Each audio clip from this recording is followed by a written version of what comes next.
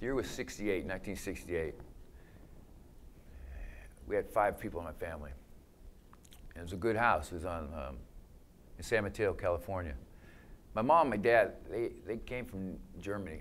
You know, it was a rough time back then. There was a lot of turmoil in the inner city. In that house, we stayed there 3 decades, come to find out. 3 decades we lasted there. I shouldn't say lasted, but, you know,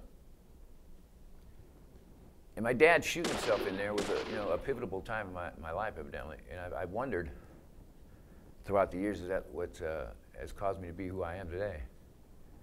I mean, as I sit here, I've sat in almost all the penitentiaries in California. I just stepped off a jolt, you know what I mean? Did 1994 to 07 straight in the level 4 prisons. And I walked my line. And I kind of got a sense of pride by that, which is a damn shame, you know what I mean? Because that's all I got. My reputation and the respect I get isn't enough to do me out in the streets. And but inside in the joint is all I know. You know, I have been for years. And I've often wondered if my father dying, or not dying, if that would have took away what I went through. You know,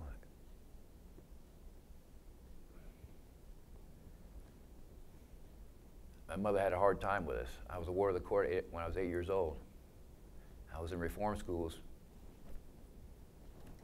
all my life, all my young life, you know what I mean? My best years of my life, somebody says the best years of your life, when's that? You know, most people's maybe 20, 21 or something. I mean, mine was like 15 to 14. That was my best.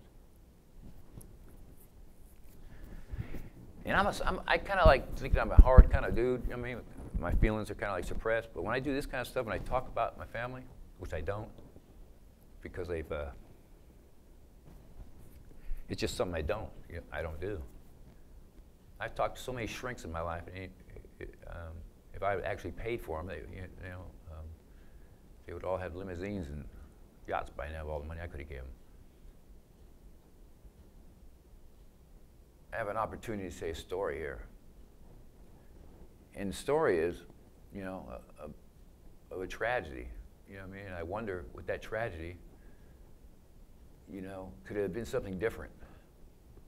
You know? I love my sisters, both of them. They went the complete direction that I should have went. Schools, everything. You know, they married.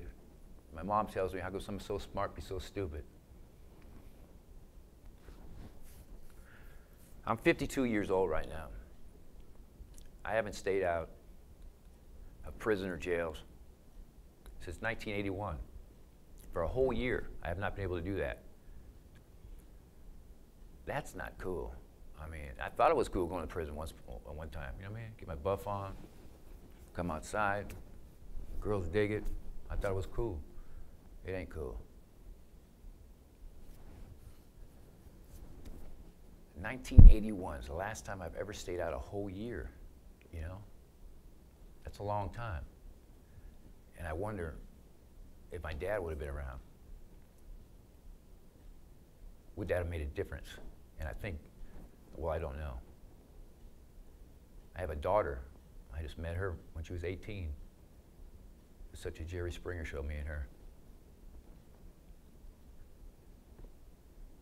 I hope to get it better. And if nothing else comes out of this story, I mean, if you're a dad, you need to be with your kid for one thing, because I didn't have mine. And I think that makes a difference. It could have made a difference with mine. I'm going to be all right. God's good. I'm going to still be okay. That's it. That's good.